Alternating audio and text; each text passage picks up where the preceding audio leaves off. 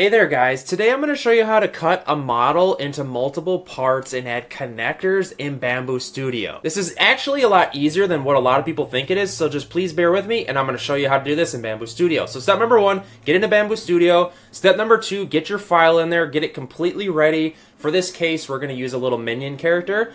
So then step number 3, all we have to do here is click and highlight on our model. And then we have to go up here to the menu of tabs where it says cut. There's a little cut icon. There's 2 blocks with a little cut mark. Click on that. And this is where things are going to get a little fancy. So if you mess something up, remember the back button is over here in the left-hand corner. It's going to happen. Just trust me. So as we can see here, the model is already being cut. So it's kind of depicted where it thought maybe it would cut initially. But if you want to edit it, all you have to do is click on these axes and you can move where you want the cut, right?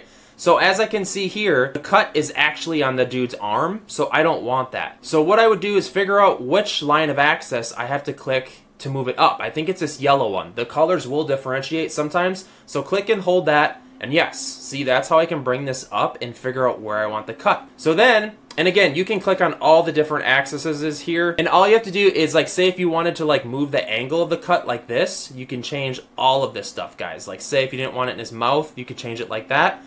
And then what we want to do here is we want to click on add connectors. Say if you want, because chances are you want to add connectors to the print, right? Because when you take it apart, you obviously want to be able to add it back together with some like connectors. We can choose whatever type of connector you want. Plug, dowel, snap, prism, shape, all kinds of stuff. So what I tend to do, and it's going to depend on your individual print, I'm going to keep it at the prism style and I'm going to go with a square. A square because I feel like that's the best. As far as like it not twisting and stuff, it's going to be totally up to you. And then click where you want it to be located.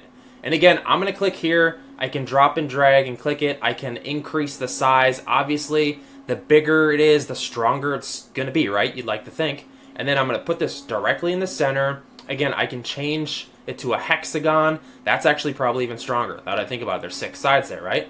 And then once you have the size down and the depth, you can change the depth. You can change all of this stuff. That's probably thick enough, honestly.